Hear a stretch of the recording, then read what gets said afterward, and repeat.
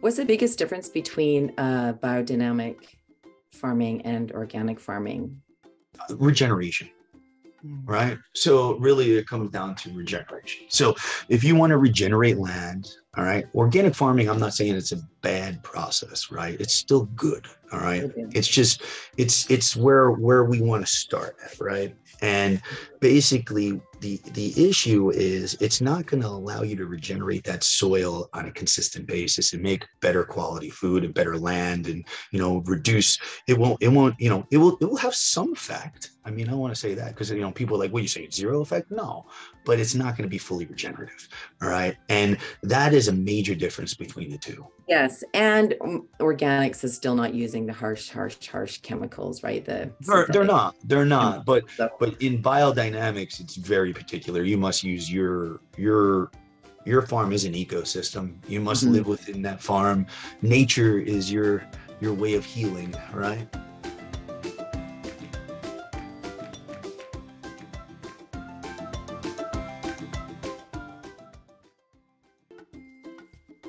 Biodynamic farming is one of the oldest, if not the oldest form of certified, verified regenerative farming in the world, dating back to over 100 years when Rudolf Steiner was showing people how to build their soil and how to rebuild their soil, how to make it healthy when it had stopped growing their vegetables and stuff that they were growing as well as it had before.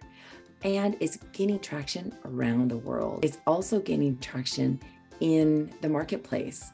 In different parts of the world, it's quite well known. Like in Europe, for example, a lot of people look for Demeter certified products. In North America, however, it's still pretty new in its infancy.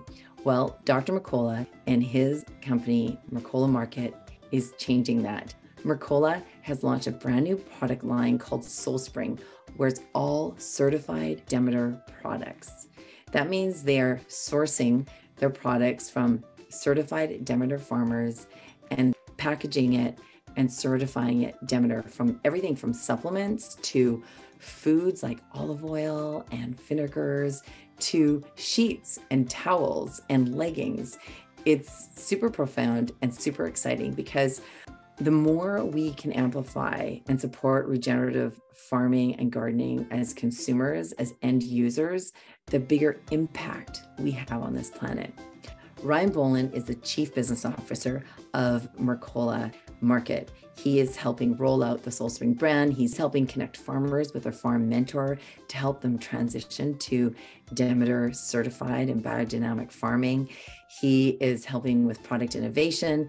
He loves connecting farmers to ways that they can feel good about the products that they grow and feel good about building beautiful, rich, healthy living soil. In this conversation with Ryan, we explore what biodynamics is, how farmers are making this shift and transition towards biodynamics when they are organic certified or when they're conventional farming with chemicals. We look at why it's so important that we make this shift towards regenerative agriculture, what farmers can do to take those first steps to learn more about biodynamics and start to practice biodynamic farming. We talk about how biodynamics is not all woo, but it's actually learning how to work with nature. Ryan also shares his tips for farmers who are wanting to work with companies and sell their products to companies, what they can do, the questions they need to ask, and what's most important when making that leap of selling directly to a company who's looking for products that they grow. I'm Natalie Forstbauer, founder and editor-in-chief of Heart and Soil magazine. I am deeply honored to be having these conversations with leaders, scientists, experts, farmers in the regenerative space. If you enjoy these conversations, then please share them with your friends, like this video, subscribe to this channel. And if you want to support this channel, support Heart and Soil, you can subscribe to the magazine for just $39.99 a year. You make yourself an amazing day and enjoy this conversation with Ryan Boland. Hello. Hello, Ryan. It's great to see you and meet you. Great to meet you as well. How are you? I'm great, thanks. I'm really good, thank you. Thanks for carving out the space for us to have this conversation. Yeah, no problem. No problem. Happy to speak with you. Awesome. Is there anything in particular that you want to touch on around Mercola or biodynamics or what you're working on? This was a journey basically about 6 years ago with Mercola, and we could talk about personal journey as well. But Awesome. we wanted to get into, Dr. Mercola has been writing about regenerative agriculture for years. People don't realize that. We actually went back. I mean, he was doing battles with Joe Salatin back in the day when he just started talking about his way of doing regenerative agriculture. And basically went into dealing with the Savory Institute, all these different different places. In 2014 is when I actually joined the company. I had the opportunity to join a meeting that was held in New York City with only a few people in that room. And that room was basically the Rodale Institute just came out with a 30-year study showing that they can reduce carbon emissions by about 70%. And I think it was up to, I don't know, it was pretty crazy. It was an unbelievable study. Tom Newmark was part of it, who used to own New Chapter, and Ronnie Cummings from the Organic Consumer Association. And what's interesting is I was one of the people in that room with my CEO, Steve Rye from Mercola. We represented Mercola, and their Bronner was in there. There were all different avenues. And basically where that meeting went was Vidanya Shiva was coming into town to launch this at a press conference to basically launch the aspect of regenerative agriculture and how it can make a change to the world, and how it can do so many different things. And at that moment in time, it was, okay, what are we going to do at Mercola that's going to be regenerative agriculture? And to be honest with you, it was fresh and new at that point. However, biodynamics is not fresh and new. And that's something we got to get into, but that's where this goes. But Mercola, we have been part of this for a very long time, but we've made a decision about 5-6 years ago to go with the biodynamic Demeter route, which we think is the best route. I mean, obviously it's opinion, but I think it's a strong opinion, and I think it has a lot of backing to it. Just from, you're talking about 100 years of proven farming and the original regenerative agriculture. So, and help me understand why you think biodynamic is the most proven way of regenerative agriculture. I think because it's 100 years old. It's basically organics was, came from the biodynamic standards, right? That's where it stemmed from. Right? Steiner created something so long ago that has been followed. And if you look at it, and, I can go back to personal experience, but food is something that I have an obsession with. Okay. I grew up in Hudson Valley in New York. I actually grew up in New York City, but we moved up when I was like 10, 11 years old up into the Hudson Valley, which is a beautiful place. And the Culinary Institute of America is up there, right? So we would have these great restaurants. And I was a 15-year-old kid that got to work at a really high-end restaurant as a busboy. I was a busboy. And it was the best restaurant. I mean, it was unbelievable. And there were obviously all chefs from the CIA. And I got to see food at the greatest level, which is absolutely delicious, right? Now, when you go and you start to develop later on in life, I got into supplements, into nutraceuticals, and I became an expert, but that's why I lived in, all right, for many years. And then I worked for Mercola. And then it was the opportunity to go, okay, if you're going to build food, what is the best food you can buy? What's the best food you can make? It is biodynamic, right? So, Daniel Barber, the Blue Hood Stone Barns in Terrytown. I don't know if you ever heard of that, but that's one of the best restaurants in the world. And it's because he uses biodynamic foods. He puts a biodynamic carrot on a stick, and people are like, why does that carrot taste so good? Well, because it's biodynamic, because of the soil and in the way it's grown. And, you're taking care of the soil, and what you do is you provide the best food. So imagine you can bring the best food in the world at an affordable price to regular people. And that's what we've been able to do through Soul Spring, which is our food brand, which has been, one of the greatest journeys we ever been on. And we've never been more excited because we now have 75 certified Demeter products here at Mercola. Wow. And we were able to bring that through the chain in supply more than people realize. And then we took it a step even further is our cotton supply was all organic cotton. We do sheets and towels and clothing, leggings, and, we do all kinds of different stuff. We always did with organic cotton. So what we did was we found out a way to go to these farmers and actually provide them a particular amount of money to transition them to biodynamic. So we took the organic farmers, we got them upgraded, changed over, and that allowed us in between stages to have an in conversion Demeter seal. So now all our sheets and towels, I think the towels actually get launched tomorrow. The sheets launched last month. They're all biodynamic, right? So now we have biodynamic cotton, we have biodynamic supplements, we have biodynamic foods. And that's a combination of 75 Demeter certified products. And we're going to keep that going and going and going. And that mission is gone all the way down to where do we do next? So that's where it really gets interesting. And I think that's where I love to tell you about some of the things that we're doing, is because now it's time to make farmers change over. And the only way to do that is we have to go to farms and say, hey, why don't you upgrade to biodynamic? The fact that you can have an in-conversion period in between and still promote that, the converting of that land, is an absolute beautiful thing. And then, we had a tough time. So we hired a biodynamic farmer that works with us as a consultant, and he's unbelievable. So he comes to, his name's Brian Wickard, and he's absolutely fantastic, very, very knowledgeable. And what he was able to do is, he's helping us bridge that gap, because, walking in, sitting down with farmers, they're like, how do we do this?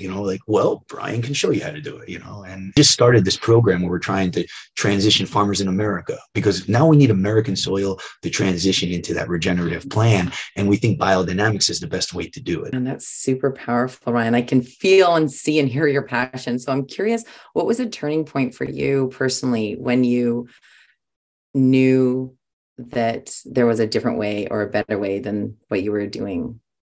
Before I worked for Mercola, I was actually a supplier of Mercola for years. And I had the opportunity to, hear what they were doing. And I remember them, really fighting for GMO labeling in California. And then they went state to state. And it was a real good battle to really change the world, the way food is done. And, it started to stem my thoughts on, oh my goodness, maybe, I had babies, small kids at that time. They're older now, but I mean, not older, but they're 9 and 11.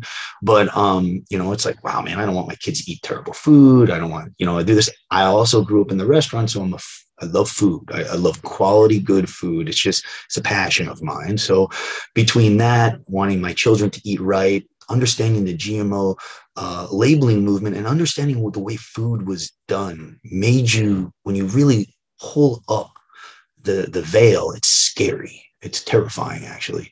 And, you think about the processed foods and the GMO foods, and you think about all this different, the different aspects. What happened was, when I went to Mercola, they really started that regenerative agriculture, because really, the GMO labeling started to mature, and then it became, okay, what about farming as an overall aspect? And our CEO, he grew up on a dairy farm, 600 acres in South Dakota. So he's very dedicated to farming as well. I'm a New York City kid, like I said, in Hudson Valley when I was older. So I mean, I didn't live in that world. My dad was a fireman, but New York City fireman, but it doesn't matter. It still stemmed my interest from the aspect of good quality food and everything. And our goal was to always make the best products. So it was like, okay, how are we going to make the best products? How are we going to bring really quality food? And in theory, it's like, it's taking grandma, right? Say a way grandma used to cook, right?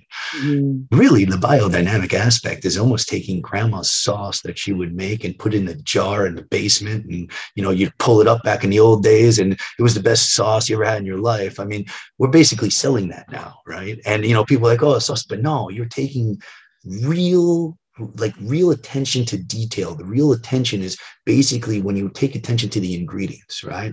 The best pizza in the world is because they actually go and they mill their own flour, right? They mill their own down to the flour. The tomatoes are pulled off the vine. The cheese is made by the cheesemaker, and they're the best pizza places in the world because they pay attention to the detail of the way every single thing is grown. So we took that philosophy here at Mercola. We always kept organic, and organic is the lowest. We love organic still. It's still a good place. But how do we become regenerative? And what is the best options? A lot of people went and broke off, and they decided to go build their own standard. And I'm not saying it's not a it's not a bad standard. It's just for us, it was, well, how are we going to do this? How about 100-year-old standard that has the original regenerative agriculture? The farm is its own ecosystem. It's absolutely beautiful. You need forestry on there. You need animals. You need a little of everything. Everything's about the soil. Everything's about bringing it to the plants and what you're eating. And, it's just a beautiful, beautiful system. And it's been the greatest wineries, right? In France, they're all biodynamic. Why? Right. They can raise the bricks and make better product, right? I mean, the best chefs, they cook with biodynamic. Like, why is this food so good? I'm like, because it's grown right. Imagine if you could do that for regular, imagine you can feed that to your kids. I do. I get to feed that to my kids because I use my own, buy our product, here. There's a jar of tomato sauce made in Italy from the best tomatoes you've ever had. Why are they so red? Because they're grown in quality soil, and soil was being looked at when they were grown. So yeah, so I'm curious. So it sounds like it was a progressive journey for you. Is that true? Yeah. I kind of slowly did it over time, and it progressed and progressed and progressed and progressed. And then, once I got into a deep, deep place and realized that I can actually we can get this done. To be honest, it didn't happen until I think it was 2017. The Demeter, we were at a trade show, and Demeter was at the trade show with the CEO, Steve Ryan, and I, and we sat down, and someone said, no one wants to do biodynamics, no one's been ever doing it. We're like, we would love to do it. Like, everybody says that, but nobody does it. And it was, if you're interested, you can get on a plane and fly to Germany to BioDynamic. And it was Elizabeth Callardillo, who was the executive director at Demeter at the time, many years ago. And I said, okay. So I got on a plane, I went, and that was it. People are like, nobody wants this. I'm like, they do want it. Nobody's willing to sell it. It's not true that they don't want it. We're doing exceptionally well. This brand is exploding. It's because the people want quality, good food. And you know what? Is it a little bit more money? It's not that much more money, and it really makes a difference in your health, and it makes a difference in taste. It makes a difference in so many different things. When was the first time you tasted a biodynamic food? It was when I went to Germany, for sure. Oh yeah. Olive oil in America, they say 90% is literally adulterated. It tastes like, it's basically like grapeseed oil, or, what I mean? And what's interesting is, a real olive oil has what we call a polyphenol drip. It's almost like this intensity. It's just this stringency. It's harsh. It's almost hard to get down. It almost can make you cough, right? Mm-hmm. That's because that's what a real olive oil should taste like. So that was probably my greatest experiences when I first started. They're like, try this olive oil. I'm like, whoa, what is that?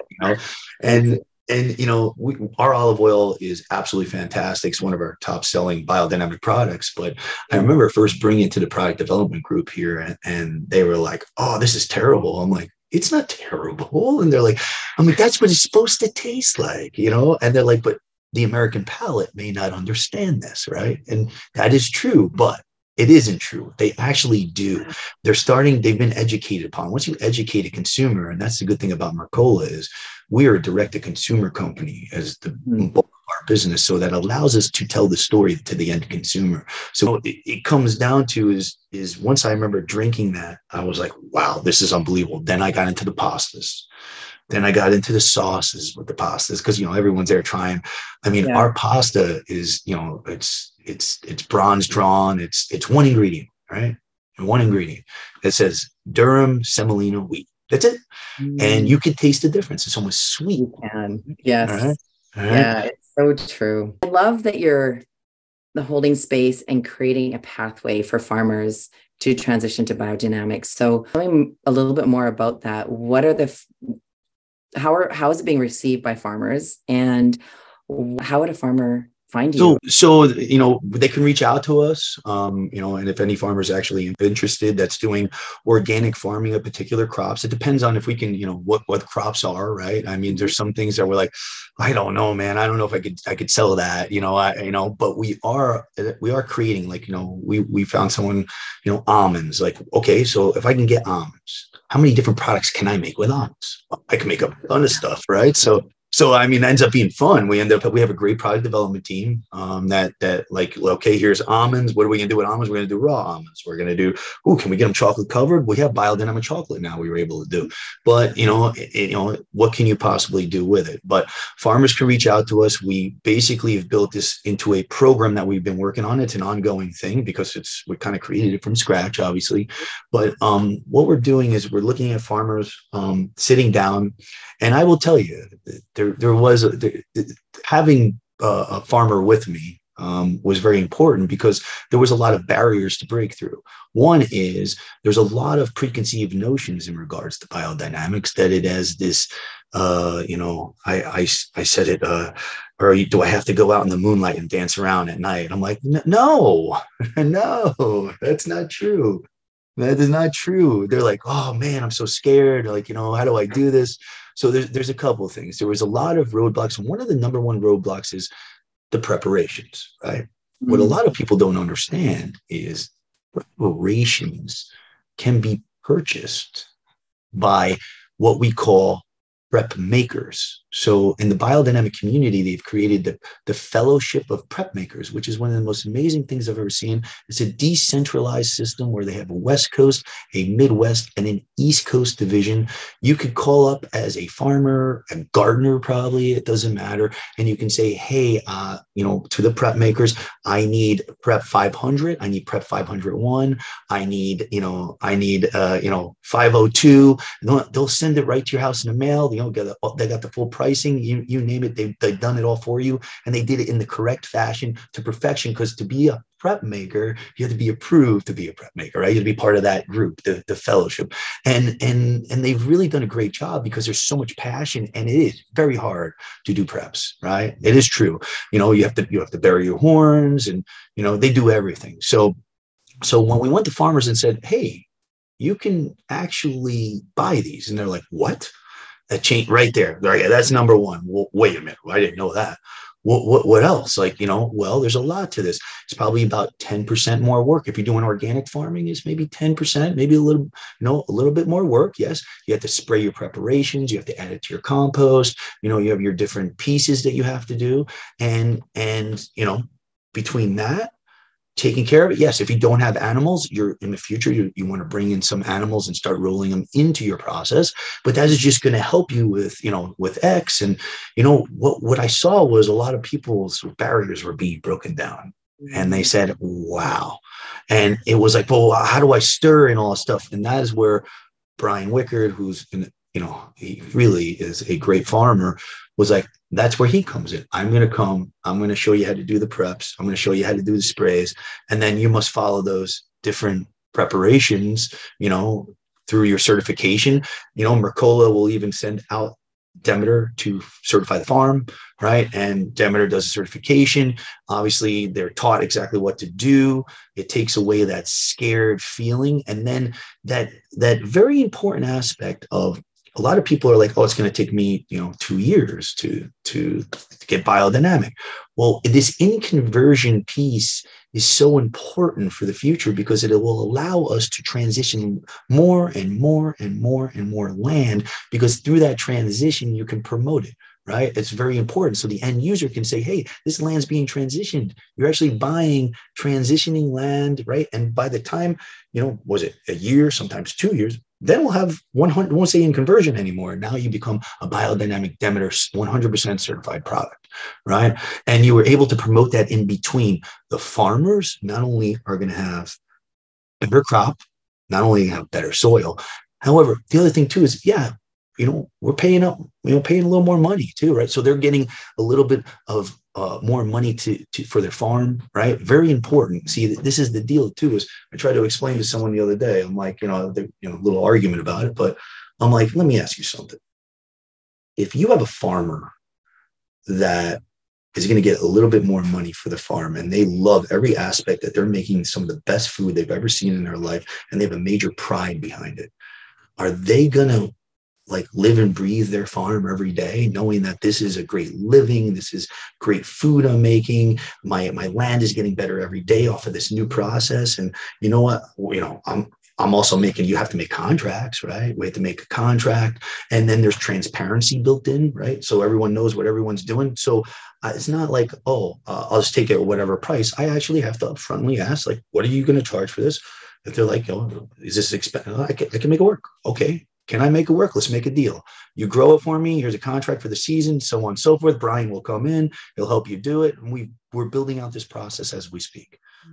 Super powerful. What's the biggest difference between biodynamic farming and organic farming from your perspective? The regeneration. Right. So really it comes down to regeneration. So if you want to regenerate land, all right, organic farming, I'm not saying it's a bad process, right? It's still good. All right. It's just, it's where we want to start at, right? And basically the issue is it's not going to allow you to regenerate that soil on a consistent basis and make better quality food and better land, and reduce it will have some effect. I mean, I want to say that because people are like, what, you say zero effect? No, but it's not going to be fully regenerative. All right. And that is a major difference between the two. Right. I mean, you can spray some pesticides and insecticides. There's certain things that you're allowed to do in organics, Yes. And organics is still not using the harsh chemicals, right? They're not. But in biodynamics, it's very particular. You must use your farm as an ecosystem. You must live within that farm. Nature is your way of healing, right? And people are like, oh, that's great. I'm like, it's actually not. It does work. And to hear stories of some of these farmers, they're like, Brian will tell me, Brian Wickard has told me some great stories. And one of the great stories he told me was he went to the farmer next to him, and he put a stake, and he said, give me this acreage, and I'm going to spray it, and you're going to grow on your other side. It was organic on one side, biodynamic on the other. He did the sprays and preparations. Really the sprays is the most important part, right? Preparations are for your compost. But he said he came back, and the one guy's brother came and visited the farm and goes, what did you do to that field? And he's like, I spray, because you could actually see the difference side by side, because these practices work. They've been around for 100 years. That is that's where I get on the 100 years is something that's been around this long. Why was it not proven? I mean, it is proven. It's been proven around the world. I mean, Demeter is an international standard. When you go to Brazil, Demeter is massive. All right. That's right. Yeah. You go to India, it's absolutely massive. You go to Europe, it's massive. In America, it's a very tiny community, and it needs to grow. And I think that because this has been built out in the practices, there's stories, there's so many people to help you because they've been doing it for so long. The knowledge has been passed down for so long. This is the best possible opportunity we have for regenerative agriculture, in my opinion. Oh, that's so powerful. And I love how you frame organics as being a baseline to build upon. Yeah. And so it's a beautiful place to start. And what I'm hearing, the biggest difference is biodynamics is really an ecosystem within itself, and you're using the biodynamic preparations as a spray, right? And so nature, you're really, really working with nature, learning from nature. So you don't have any other inputs in the farm, like there's no blood meal or bone meal or the inputs must be from the farm, right? I mean, and that's it's a very, very it's very simple, but I'm sorry, but the best things in this world are always simple, right? I mean, the simplistic aspect of it. And, I know the preparations aren't very simple because they're not. I mean, I got the opportunity to help do preparations to see what it's like. It's very, very difficult, time consuming. I mean, you must let, some of these things sit, over seasons, and do you dig them up out of the ground? I mean, there's a lot of work to it, but that work is how you make your land so fruitful, so make that soil so fruitful, it takes a lot of work to get there, you know, and it's that's with anything takes a lot of work. That's good. So And what do you feel like the biggest barriers or challenges are for farmers who aren't even at the space of entertaining the organic way of farming? What are the biggest barriers for them to move into biodynamics? it's the protection of the subsidies. It's protection of understanding that you can just go and plant.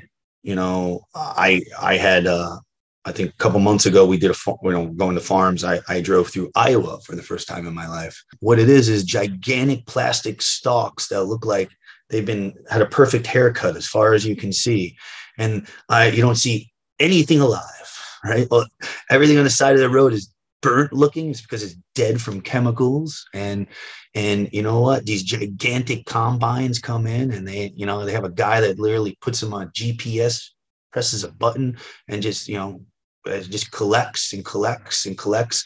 And this massive monocropping is subsidizing into this system that is very scary, and it makes you say, okay, I have this automatic money coming in, my land is constantly going to be used, why would I want to go and do this other stuff? And it's like, because eventually that soil is going to have a tougher and tougher and tougher and tougher and tougher time. And if you go and actually get yourself maybe out of this system, you could work with people that maybe pay you more money for your crop. You can get more diversity. You can sell different crops. And through the biodiversity, you can get different dollars for these different pieces. And you know what? You might be able to build a farm that can regenerate and last much longer. And if you're in it for the long run, which we all have to think about the long run, everyone's too short run thinking, you're going to actually win in the long run. And if you think about some of these farmers that have switched to regenerative models like Gabe Brown and I mean, some of the ranchers like Will Harris and White Oak Pastures, I'm lucky is my supermarket sells his stuff, so I get to eat it. It's, these guys made decisions a long time ago, and it seemed like a tough decision, and it was the right decision. Mm-hmm. And what do you say though to because it's vulnerable making this shifts, right? It's really vulnerable. Oh, it's got, I mean, listen, I'm not a farmer. I can't imagine it, but I know that, listen, you just get by every day. I know Steve, our CEO, grew up in a farm. So, he was like, you don't understand, man. Every day you just get, everybody's working, you do what you got to do to try to shift anything and say that I'm going to have to, you also, not only is it risk, but it's also, and change is not good for anybody. It's not easy for anybody. I'm not saying it's good, not good for anybody. I should say it's not easy for anybody. So, yeah. I'm curious if you have, I'm curious about the why farmers are transitioning. So, because I think that the more we connect to what motivates us and what our values are and what pulls us towards that next step, the more we're connected to that, the more successful we can be, even through the really, really hard times and the transitions and the adversity. So I'm curious, what's motivating the farmers that you're working with to make the transition to biodynamics? Why are they doing it? I got an answer for that because I saw it in everyone's face, and it's actually it's promising, I say, is the fact that they can have better land. Like, it would improve their land. It wasn't the dollars, because we don't know dollars, right? You don't know yet. It's the fact that the 10% more work could make you have better product, produce more. Like, perfect example is like, in grapes, you have higher bricks content, right?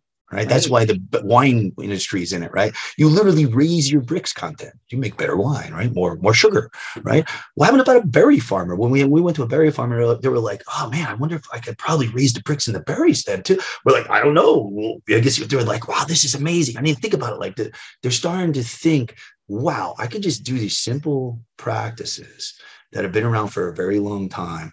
I already, some of these guys have loved their land so much, they've already been almost using these beautiful practices and not even thinking about if they just did a couple more things, they can become biodynamic.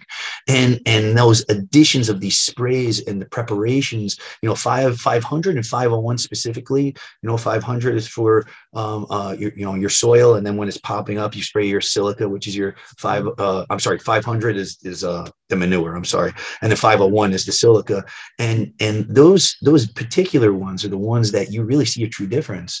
And they get excited. I've seen it firsthand many times now, because we've been going all different places.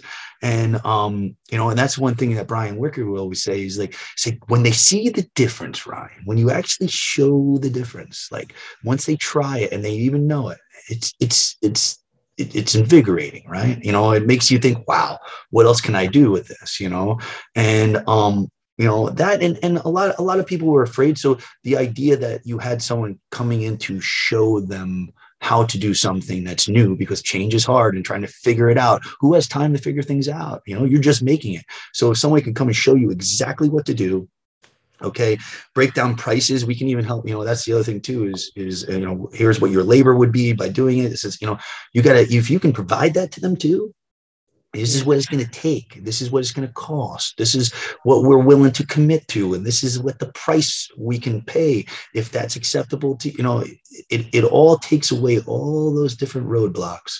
And the fact that they can make their soil better at the same time, and that crop is going to go no matter what, it was huge. And that's what we're working on now, actively. Yeah, that's really powerful. Another piece I'm curious about is that farmer who's, and you may or may not have be delved into this. I think you're aware of it, but I don't know if you have a device for this. I'm curious though, for that farmer who has been monocropping for years, maybe decades, for a very, very long time. And so they're really, they're locked in. Literally, they feel locked in to the system of farming.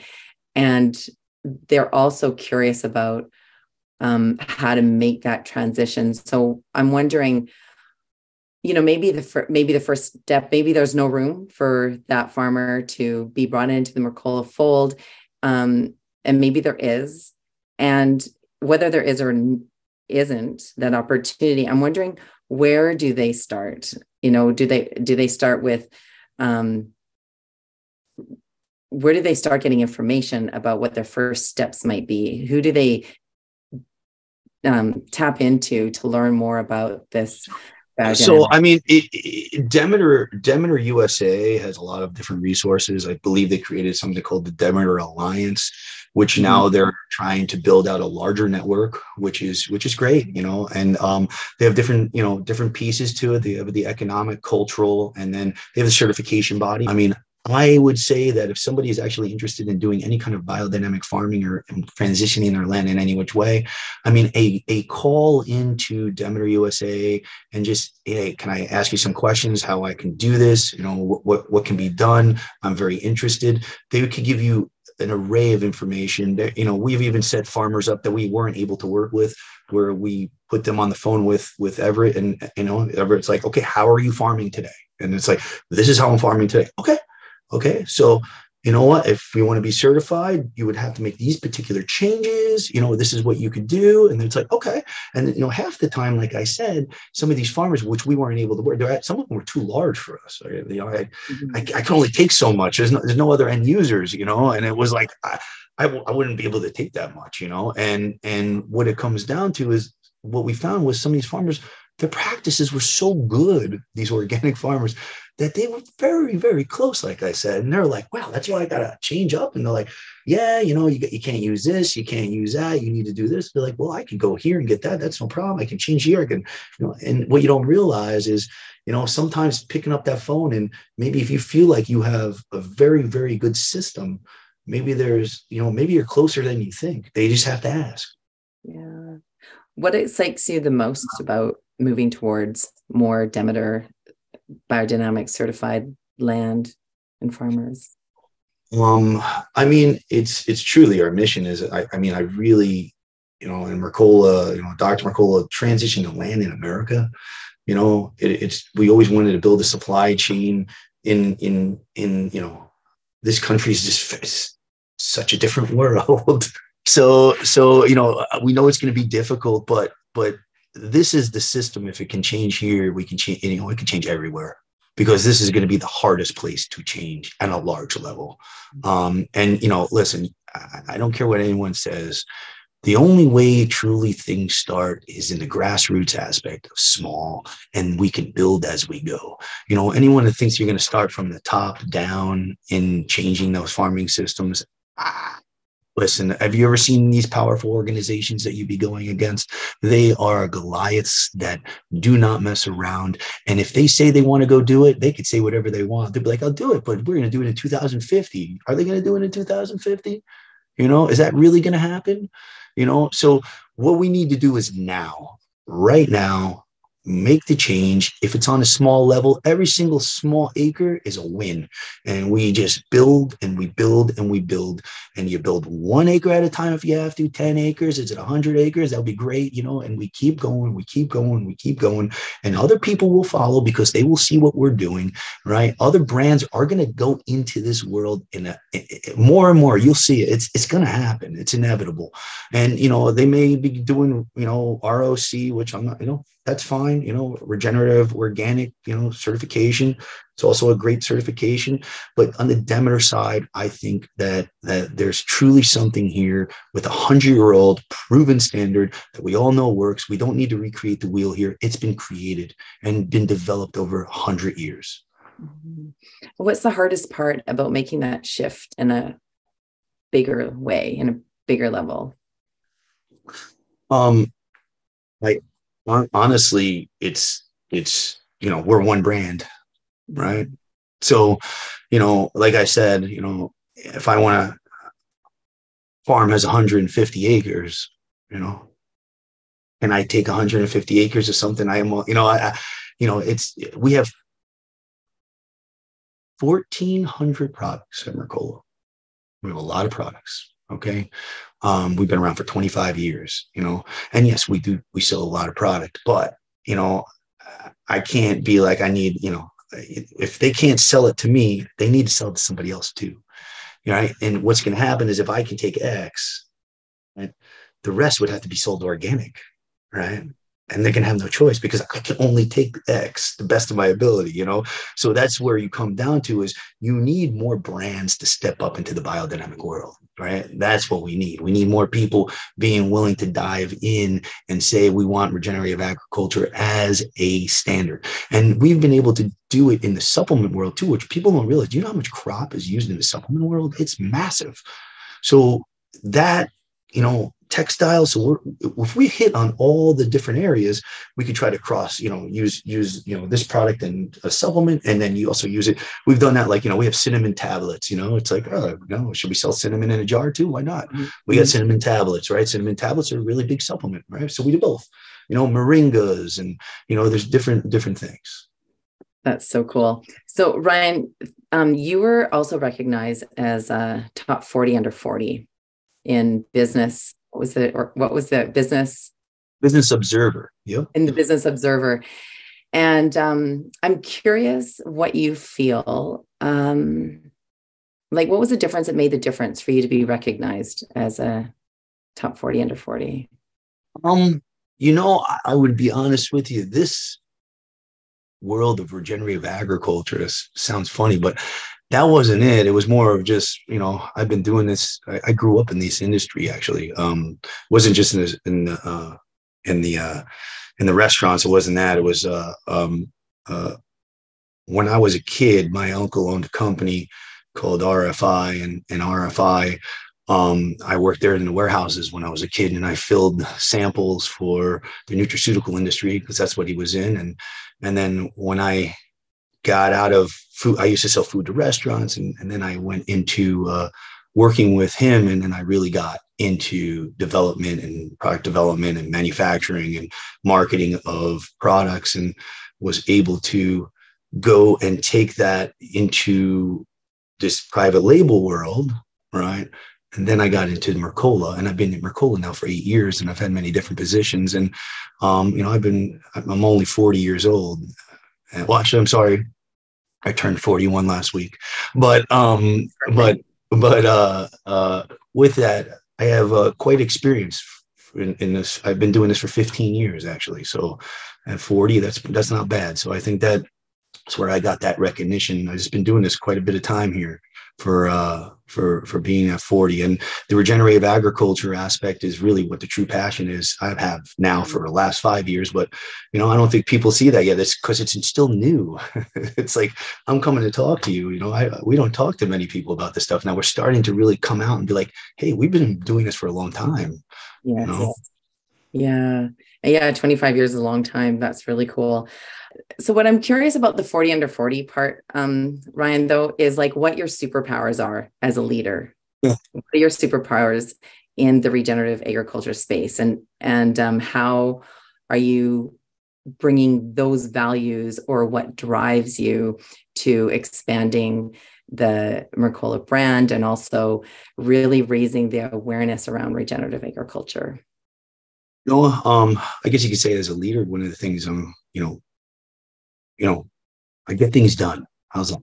That's one of the things, a lot of people, we're not talk. We do things, right? We say we're going to do it. We follow through with it.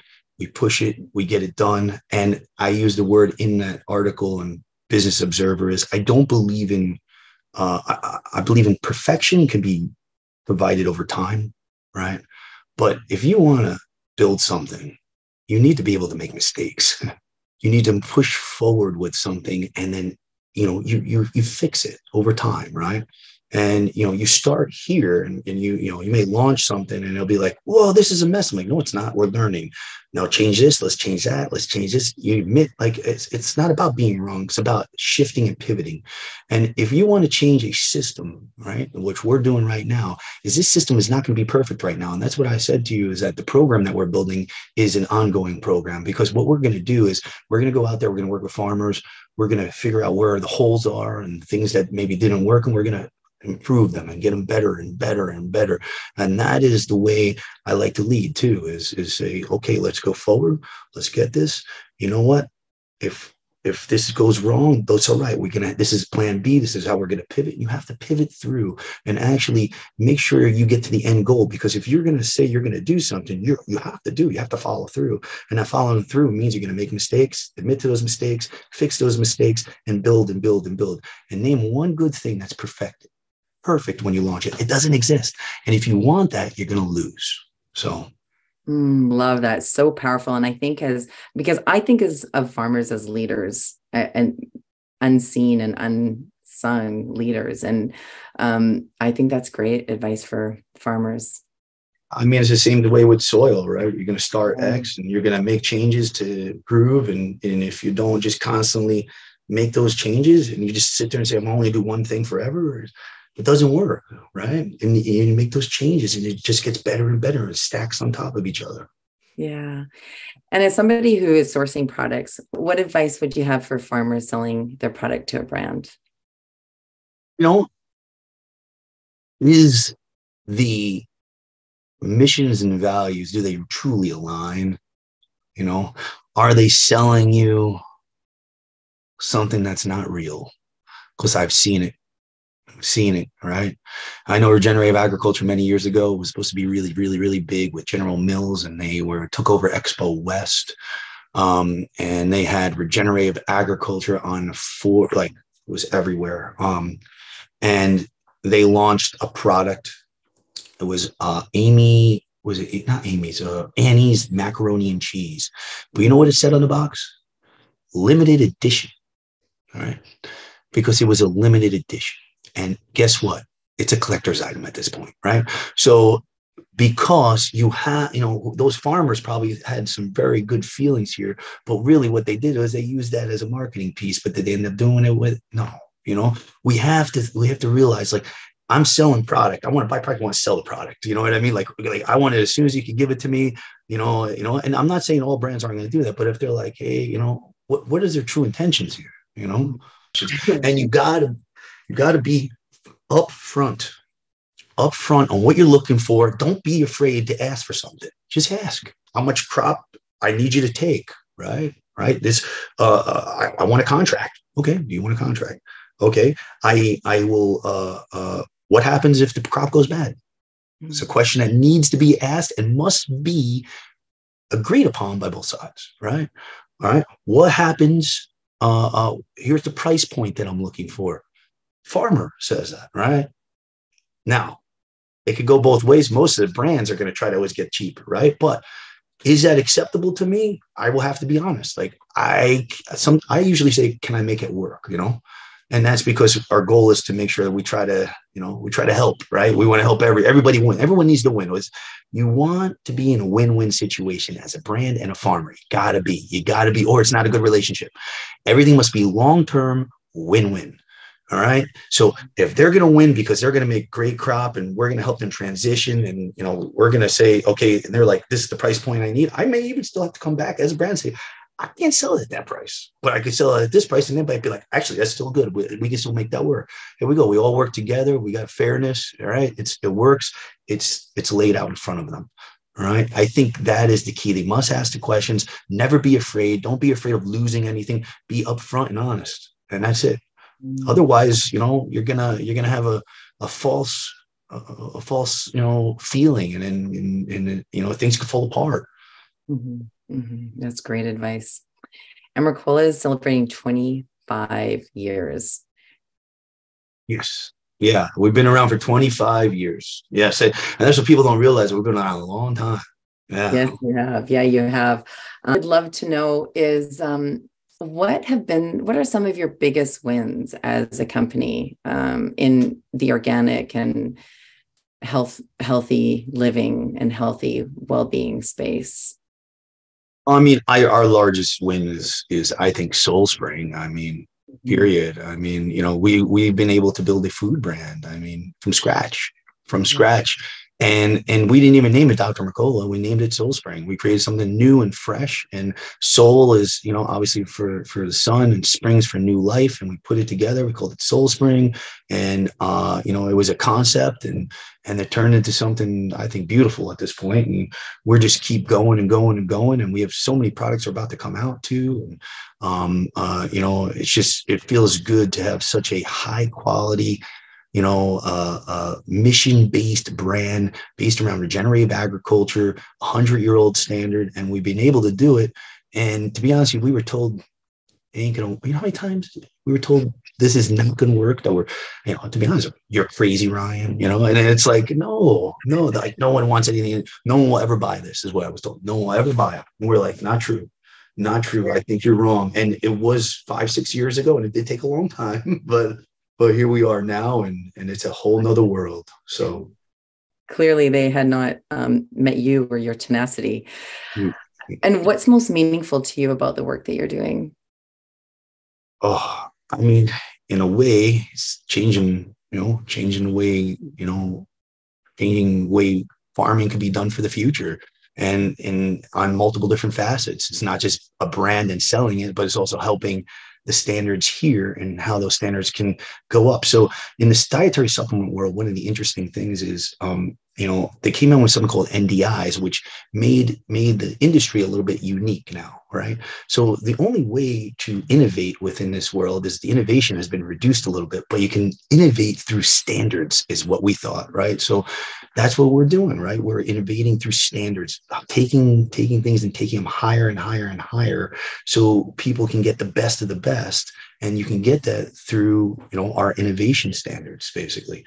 And we've done it in food, supplements, textiles, biodynamic textiles. I mean, everything down the board here. So.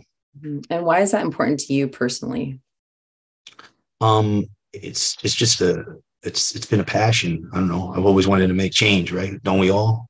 So I feel like I come to work and I guess I make change now, right? So it's, that age old thing. Everyone's like, I want to do something. I want to work towards something. And I truly feel like we're doing that here at Mercola, and I'm proud of it. And I know most of our team, they're very proud of it. They're very proud to be part of this new innovative approach towards food, supplements, textiles, and it's going to reverberate across.